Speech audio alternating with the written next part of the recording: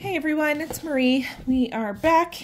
We are here with, we're now Gem City Collectibles. We have rebranded officially, and that is just to kind of better align with where we would like to take things in the future and kind of some of the expansion we'd like to do. I'd like to get into some more tabletop gaming, kind of fantasy, Warhammer stuff too. We recently came into an old collection from someone, so be on the lookout for that video if that's what you're into. And yeah, we will have some fun with that. For today, we are opening Doctor Who Commander deck, Masters of Evil. We have the other decks being opened on the channel as well. You can give those videos a watch. And thank you so much for watching. Welcome back if you are a returning subscriber. And if this is your first time, welcome. Please be sure that you give this video a thumbs up and subscribe to the channel. We really appreciate it. All right. We will get into this collector sample pack here. We did not invest in any of the collector boxes for Doctor Who this time around.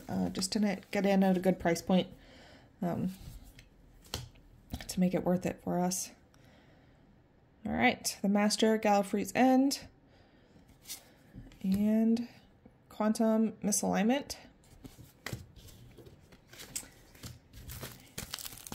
Check out these Planes Chase cards. I do not really know anything about Doctor Who, so this crossover didn't really mean a lot to me. I know a lot of people are very excited about it, and I'm seeing some good feedback online. However, from what I'm seeing online, people opening some of their collector packs feel like the Surge foils are way too easy to come by.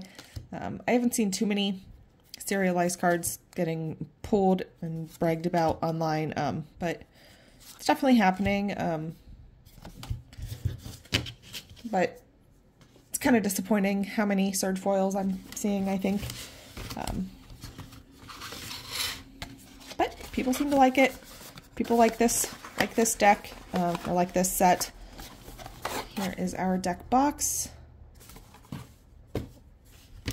Leave us a comment below. Let us know what you think.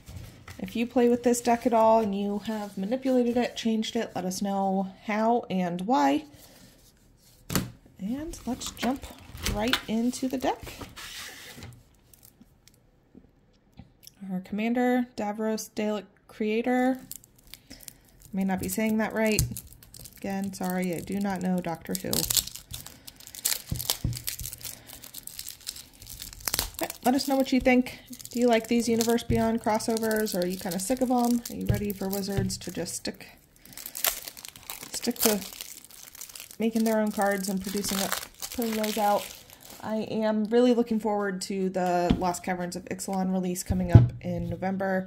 I'm hoping that'll do well, and we're hoping to invest pretty heavily into that one. All right. Alien Scientist and Menace. At the beginning of your end step, create a 3/3 black Dalek artifact creature token with Menace if an opponent lost 3 or more life this turn. Then each opponent who lost 3 or more life this turn faces a villainous choice. You draw a card, or that player discards a card. All right. And here is our Commander again.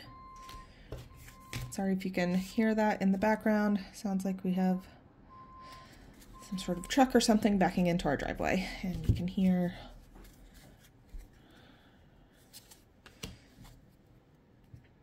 them pulling in.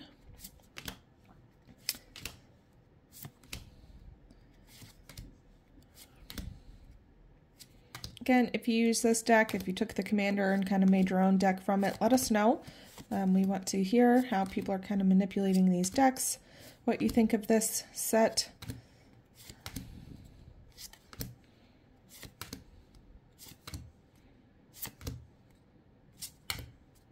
Weeping Angel. I like this card. Flash and First Strike and Vigilance. Whenever an opponent casts a creature spell, Weeping Angel isn't a creature until end of turn. If Weeping Angel would deal combat damage to a creature, prevent that damage, and that creature's owner shuffles it into their library. I like to run Angel decks, so I definitely like that card.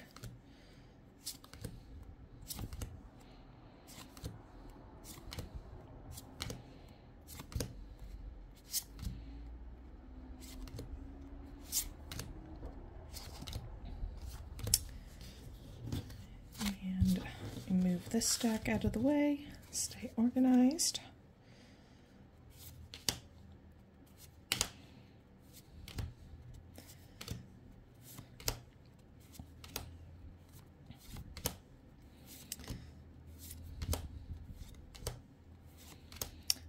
I like the Universe Beyond crossovers.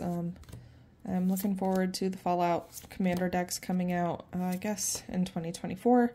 I'm a big Fallout fan, so I think that'll be a really cool crossover. I know I've seen mixed feelings about it online. Some people are just sick of it, and others seem to really enjoy it. I am surprised that some of these cards aren't holding a better value. I thought that they would, but that just seems to be the way things are going for Magic right now. Lots of people just upset with some of the decisions that Wizards has made and some of the price points of sealed product, and they just don't want to give in and support it right now. I totally understand. I can say we have seen a decent decline in our sale of Magic singles on our eBay store. Hasn't stopped, but it's definitely slowed down. Definitely more people trying to make offers versus being okay with just buying the cards outright. And that's just the way it goes. If you sell cards or sealed product for that matter, leave us a comment. Let us know kind of what you're seeing, what your experience is. It's interesting right now.